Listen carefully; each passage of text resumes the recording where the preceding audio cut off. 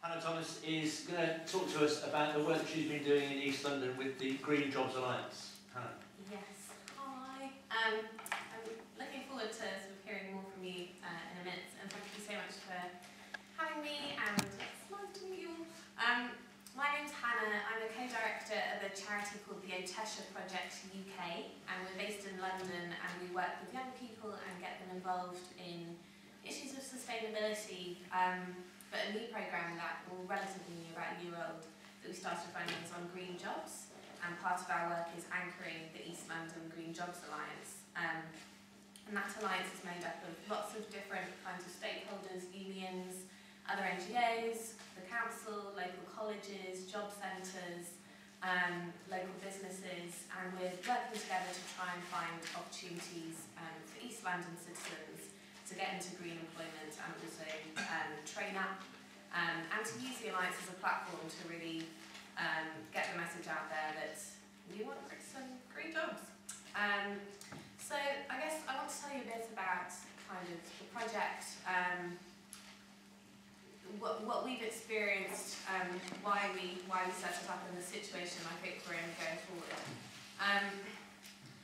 I think, you know, for me personally, I graduated in 2005.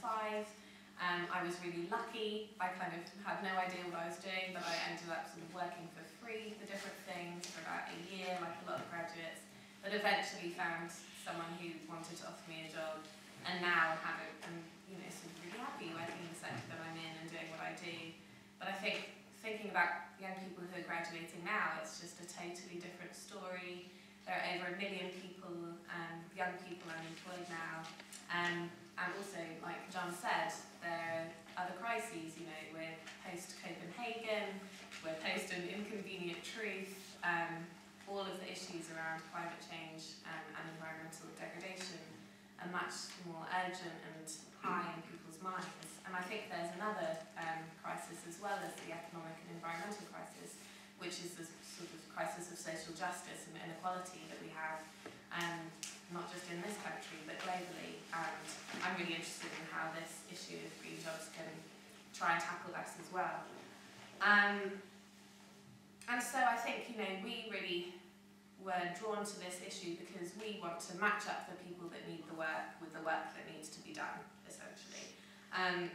And so one of the projects that we've been trying to do sort of as a practical demonstration project is to take young unemployed people from East London, train them up in sort of soft skills, so all the job readiness training that they need, literacy, numeracy, a lot of basic skills that they've been lacking from their education, as well as the hard skills stuff like insulation, basic construction skills, that kind of thing, and then placing them in paid employment. But it's definitely not been easy, and I think that is one of the main things that I want to share. Like just last week actually, we held an interview and information day for a lot of 16 to 18-year-olds from East London.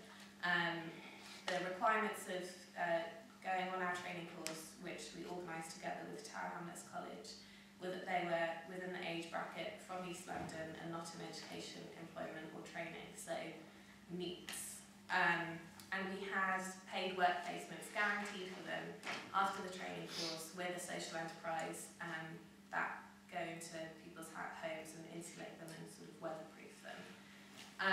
But on the day, we didn't get enough young people come, and it wasn't because they hadn't signed up to come on the day. We'd had a lot of interest, but on the day, 2 of the young people had been kicked out of their housing, their social housing, and so had to be trying to find other places to live. One had been having sort of real problems at home, suffering from domestic abuse, and like her key worker wasn't there to help her.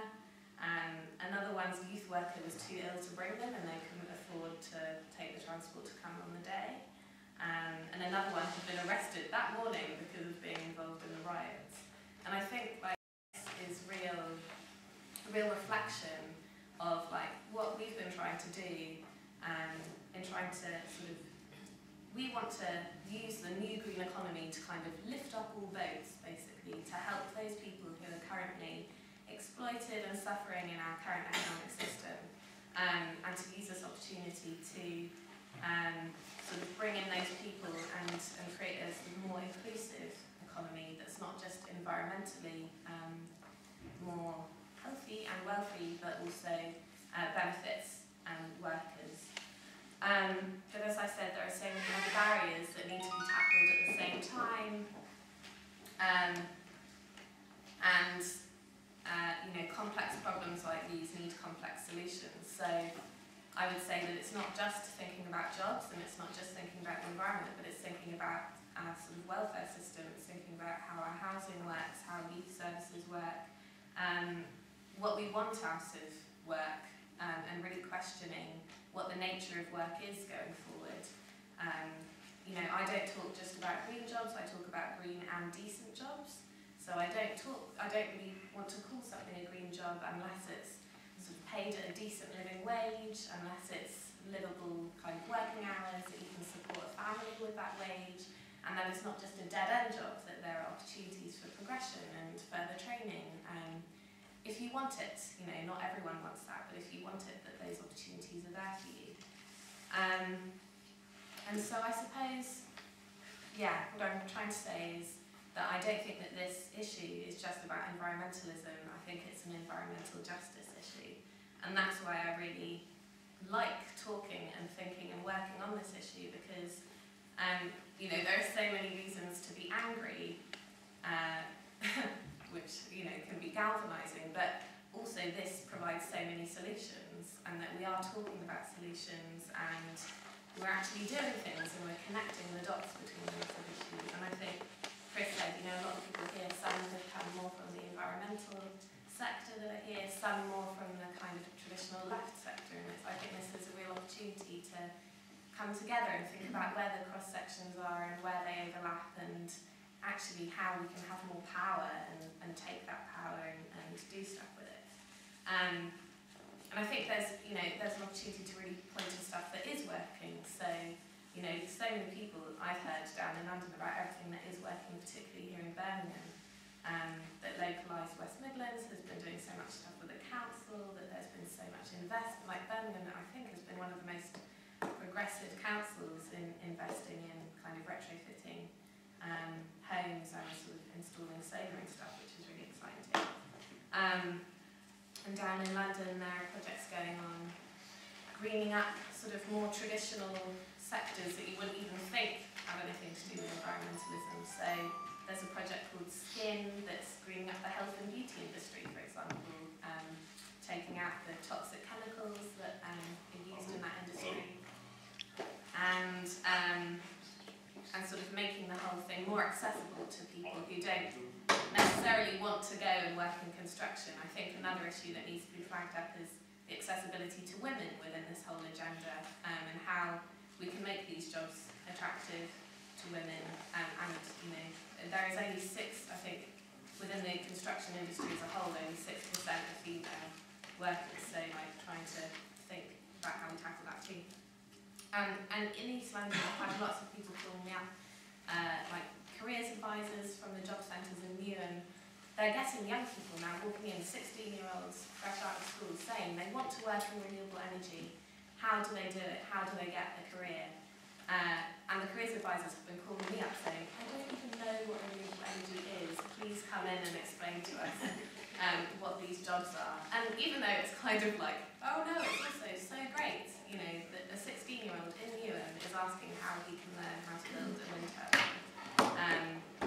So, that's brilliant. And I think the last thing that I want to say is, I think as campaigners, and I think a lot of people in this room are, we can feel that things are really kind of out of reach.